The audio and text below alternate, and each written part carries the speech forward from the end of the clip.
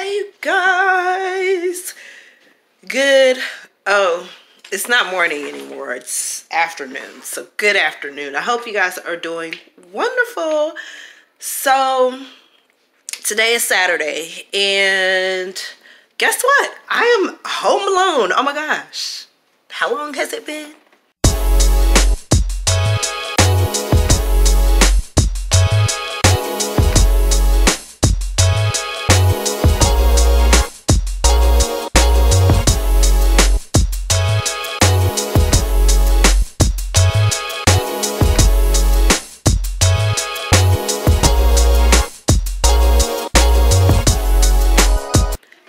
Has it been since I've been in the house by myself? No kid, no grown kids, no husband, just me all by my lonesome. How exciting is that? Okay, I just thought I had to get that out, y'all, because y'all just don't understand. Parents, y'all understand. Y'all understand where I'm coming from.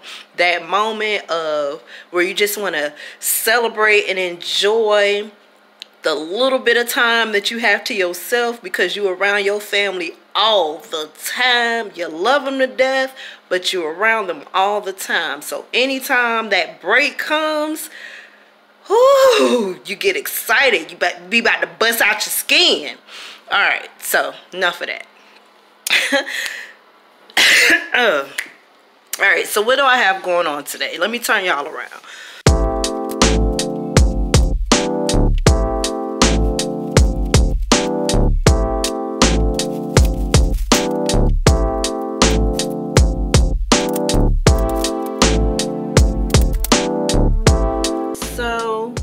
Can't find the screws. I thought they were taped to something, but I don't know what they were taped to. On the back of the headboard there is like a little baggie, like a little Ziploc bag that has a hole in it, so I'm wondering if the screws were in there, but I don't see them, so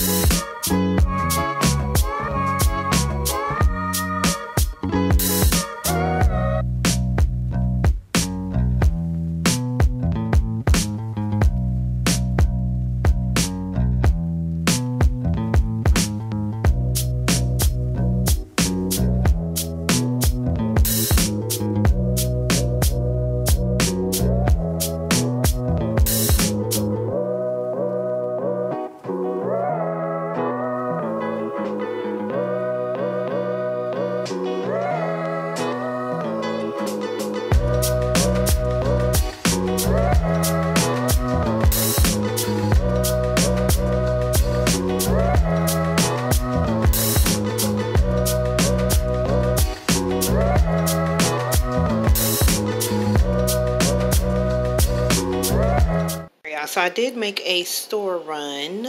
I went to Kroger to get some meat to make some meals for this upcoming week, and that was pretty much it. So for today I'm gonna make some tacos. It's just me and the hun eating tonight, so I'm just making tacos because we already have the leftover shells, soft shells in the refrigerator, and then we've got a pack of unopened shells. So I did get one packet of, I spent about $17 and some change. I got a packet of seasoning just in case we didn't have one to stretch the ground turkey. These were $3.49.